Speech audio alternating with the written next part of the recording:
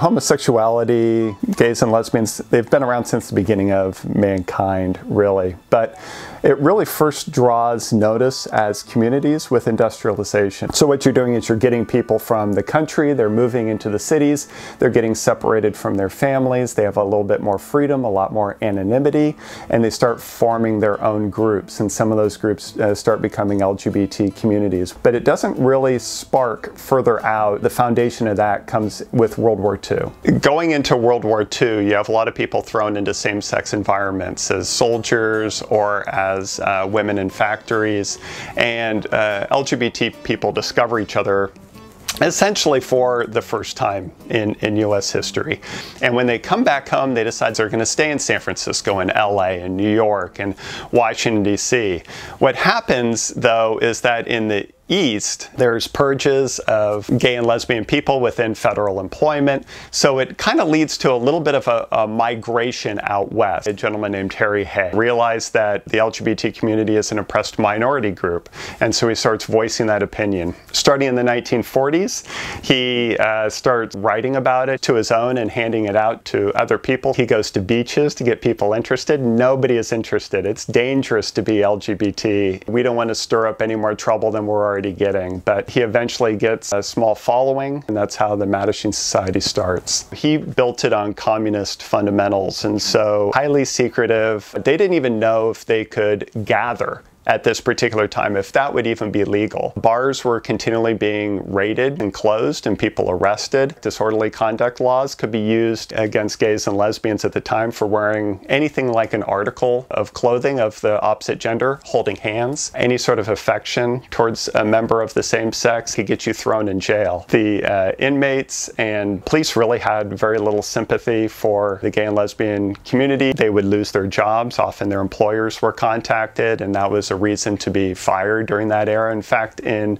1953, Eisenhower signed a law which made it illegal to be gay in federal employment. That sort of statute was carried on through various state and local governments as well. They were also very scared about Hoover and Hoover's capabilities in surveillance.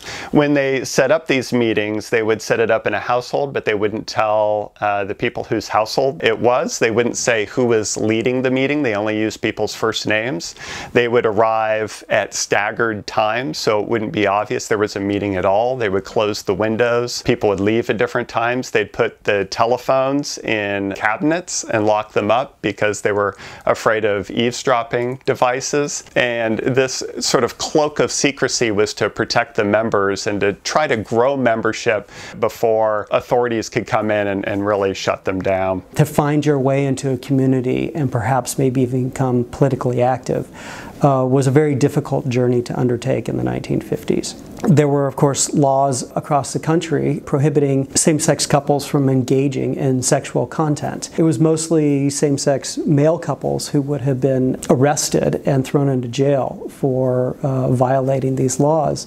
The psychological establishment, also in the 1950s, was much more influential in American culture then than it is today. A lot of psychologists, psychoanalysts, counselors saw homosexuality as a mental illness, and they attempted to cure it by putting gay men and lesbians and transgender people through all sorts of what we would now see as rather horrifying treatments, including electric shock therapy, emetic therapy. So they would give people medication that would make them sick, and then they would show them images that they presume would arouse them. So instead of being aroused, the subjects would become sick. And then, of course, religious organizations were very homophobic as well. Many church-going people and ministers and priests labeled homosexuality a grave sin. I was born in Texas as the daughter of a Baptist preacher. I came out in '61, but from the late 50s, I know about the scene only from my sister. She was at Texas Women's University, and she was expelled for being homosexual. Very often, women would just like disappear overnight because they would have these purges every now and then. Brenda was more of a dramatic than that. They didn't just whisk her away at night. Her lover's father down in Houston had gotten hold of some love notes they had sent each other, and he locked her lover up in the house under house arrest. Brenda drove down to Houston, knocked on the door. She was going to rescue Joan. And when she got in the house, Joan's father beat her with a rubber hose. Somehow Brenda managed to get Joan anyway, and they escaped. So Brenda was arrested, handcuffed, and taken to the police station.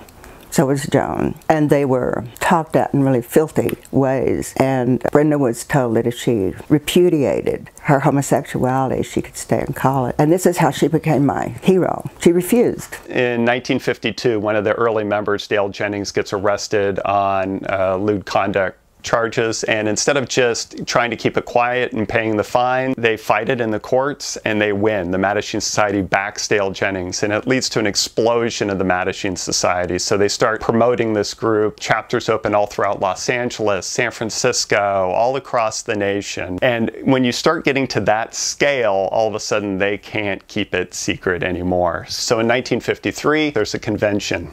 The members decide they don't want a secret society anymore, that it's not the right time to have this type of leadership within the organization, and they end up actually pushing Harry Hay out of his own organization and the original founders. The Mattachine Society merges into more of a kind of a social group. It starts getting involved in political issues and political causes of that regard. But it actually launches one magazine, which was the first LGBT publication, really broadly distributed in the United States. They start doing social services, travel around.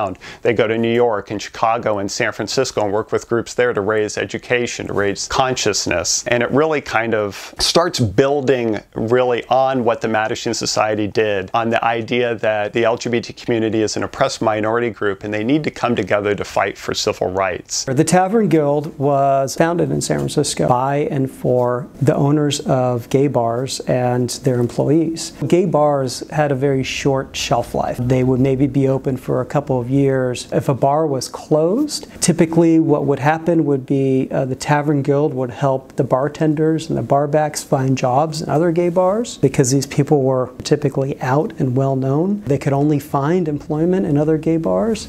So it became this interesting network that played a similar purpose that the Mattachine Society did, but particularly for the system of gay bars.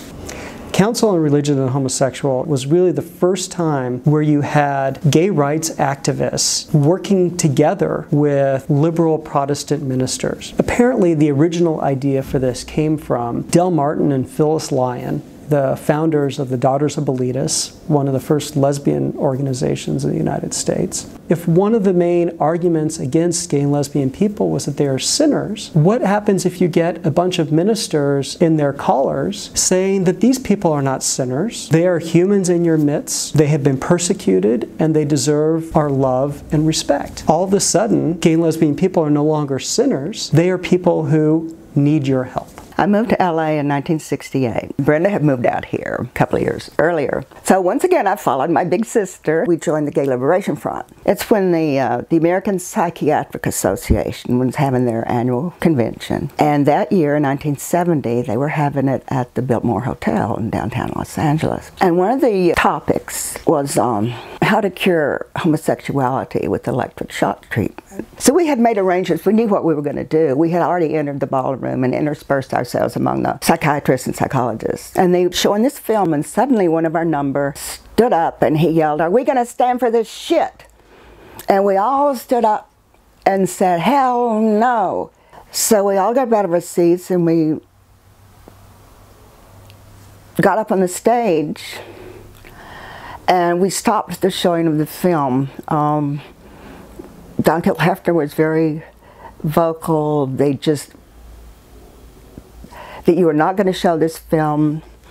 You have caused us, people to commit suicide. You're going to listen to us for a change. 3 years later, the American Psychological Convention removed homosexuality as a mental illness, which was wonderful, wonderful step. And I know that the Biltmore invasion had a lot to do with it.